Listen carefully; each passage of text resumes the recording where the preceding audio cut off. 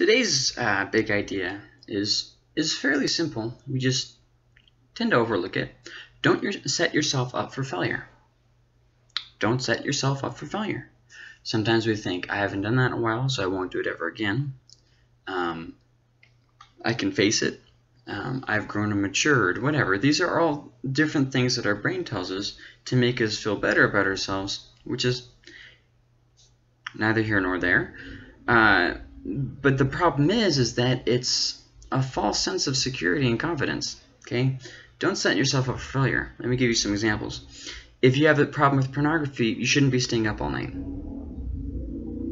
You should be sleeping at night. The only reason to be staying up at night is if you're working, in which case you should be sleeping during the day. But either way, you know, just that idea of while everybody else who's mature and responsible is living a disciplined life, I don't have to live a disciplined life, and then I'm going to be able to overcome my pornography addiction. It's not really reasonable. Here's another example. Being home alone all the time with internet access and a smartphone. That's just asking to mess up. And you know, so what's the big idea here? Well, don't set yourself up for failure where it's like, you know, I'll just be strong enough. I'll do it this time. I can. It's a bad idea, and it's not going to work out how you want it to. And then you're going to feel guilty. Then you're going to have to start the process over again. It's like when you have a drug problem, don't hang out with people who do drugs. They're my friends. They did it. Like, if they were really your friends, they would help you get off of drugs. They'd help you stay clean. If they were really your friends, they would help push you towards getting better. Maybe it's time that you make new friends. Maybe it's time that you start hanging out with different people. Oh, everybody's doing drugs. No, everybody you're hanging around with is doing drugs. Stop hanging around with them. Stop setting yourself for failure. I have a problem drinking, so every day I go by the bar, and I'm never strong enough, so I go inside the bar. Stop going that way. Find a different way to go. I mean, there's a lot of times when we just set ourselves up for failure, and we fail because we've put ourselves in a position to fail. Realign yourself to where you won't fail. Here's another example. When you have depression, taking a day off without talking to people and just sitting in your house.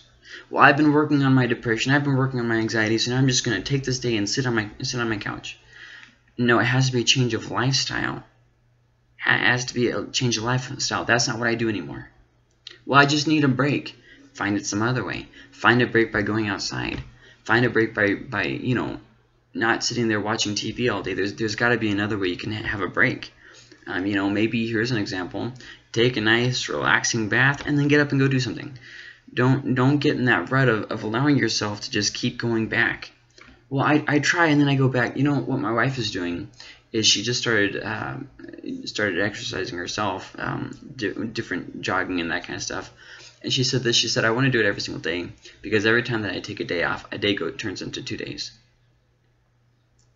I get that. I really do.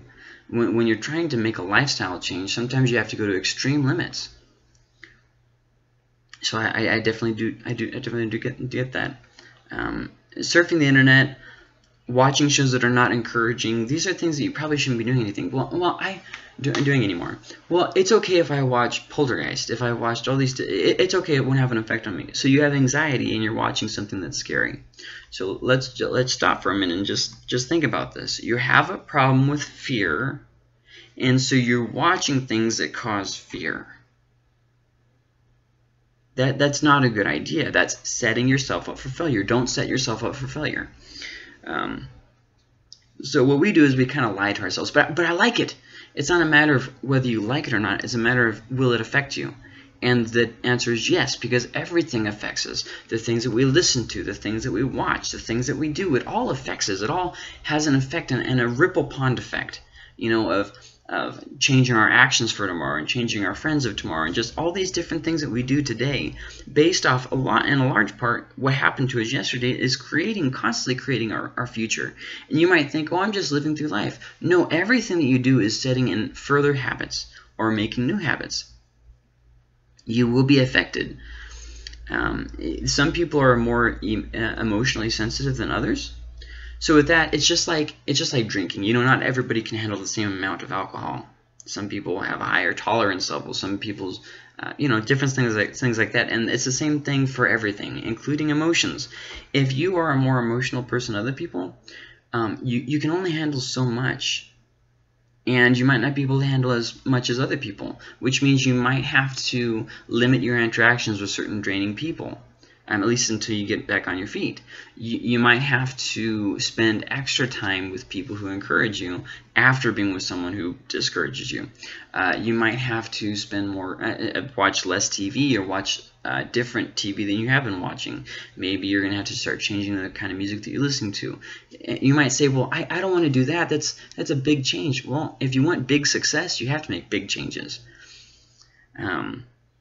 You might just not be able to handle as much as other people, and the quicker you accept that, the quicker you'll be on the road to recovery. You'll never be strong enough to tempt yourself and put yourself in bad situations without consequences. You'll never be that strong. Never. Well, I've been off porn for a while, so that means I can be home alone with internet access now. No, you can't. You always need... I've been off of porn for a long time now, and yet, I still have porn blockers on all my devices. In my house, it is extremely difficult to find porn. I bet you could do it if you had 30 minutes to waste and that kind of stuff. But after you've been off of porn for a while, you can just get really antsy even thinking about that kind of stuff. So it's like kind of a mood killer, I guess. Well, I guess for some people it might not be. But anyways, you'll never be strong enough to tempt yourself. Stop thinking, oh, I've grown. That's not who I am anymore. I've changed, all these different things. Anybody can relapse. There's a statement that people say, once a drug addict, always a drug addict. That's true. Not saying that you can't ever stop doing drugs, but there'll always be that there'll always be something that you're drawn to.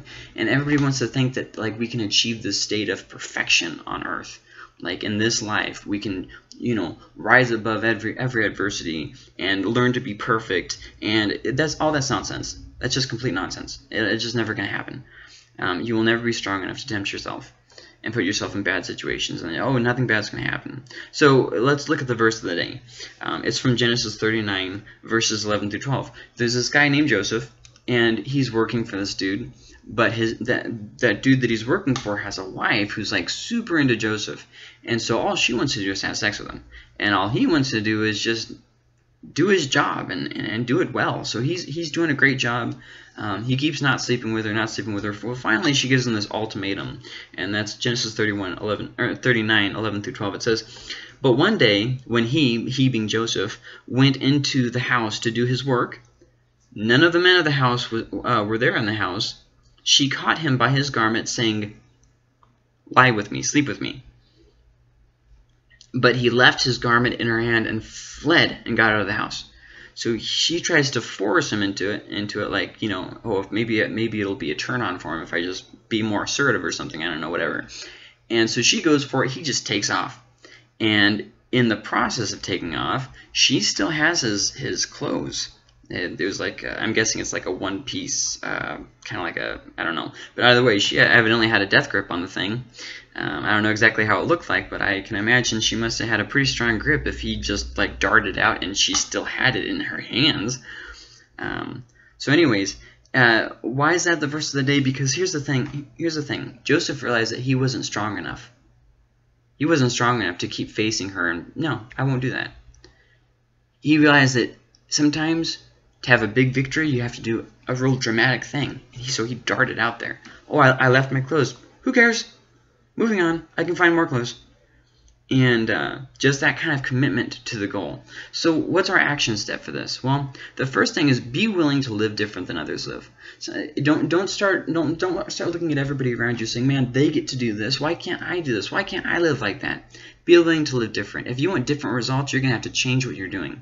You can't live the same life every single day, then be disappointed with the same results you've always gotten. There has to be a point when you say, no, I know what that road leads to. I'm going to try this other way. I'm going to try this other road. I'm going to do something different this time. So be willing to live different than others. Oh, well, my friend does this, and they still... Well, first off, maybe they are dealing with that, and they just haven't told you. Then second off, they're not you. You can't do the same thing. Well, that's not fair. Whoever said life was fair? There's some things that I can do that my spouse can't do. And I'm talking about both because of my job and because of we have different struggles, and because, I mean, there's just so many different scenarios at play out. Everybody's different. And you can't say just because somebody else does something means I get to do it. That's just not how it works. Then the next thing after this, so you're willing to make a change. The next step is keep a journal and discover your hardest times. When are the times that you're most prone to fail? When are the times that you're most likely to struggle? You know, all these different things. And once you start writing them down every single time in a journal, you'll be able to figure it out. Maybe it's a certain time of day. Maybe it's when the weather is a certain way.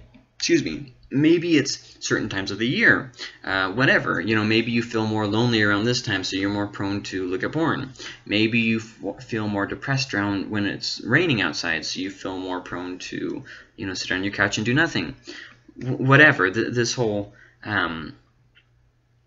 different people dealing with different things here. Okay, so you're keeping a journal. You're willing to change. You're keeping a journal to try and figure out a pattern, to try and figure out what's causing it, to try and figure out what you can avoid and what you can reduce. So then after you made the decision, you're keeping a journal. The next thing, adjust your schedule and your habits accordingly. If you find a serious loophole in your defenses, make a change. Change how you're doing things. Well, Tuesday I'm always home alone, and so don't be home. Make it where every Tuesday you take a walk to the park and sit in the park with a book. I mean, there's got to be something you can do if you're wanting a different consequence, especially because our brain really likes habits. So if you do something, even something that you don't really get pleasure from, once you do it for so long, it's like, okay, this is just what we do. It's like people who are in abusive relationships. Oftentimes, they'll go from abusive relationship to abusive relationship, and they'll start even sometimes enjoying that. Like people who get stuck in the whole sex trafficking porn ring kind of deal. Sometimes they'll get so hurt for so long that it's like they have an addiction and a dependence on that hurt. It's a very psychologically confusing place to be in, but unfortunately, some of us get there. So learn to adjust your schedule and your habits accordingly. Maybe you don't even try this alone. You're going to have to really mess around, have trial and error, just see what works best.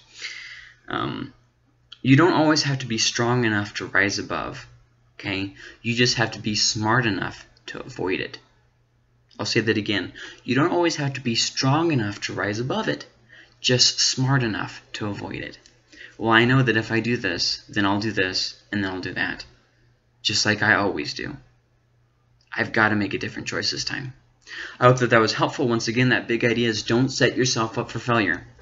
Have a great rest of the day, and I'll see you later.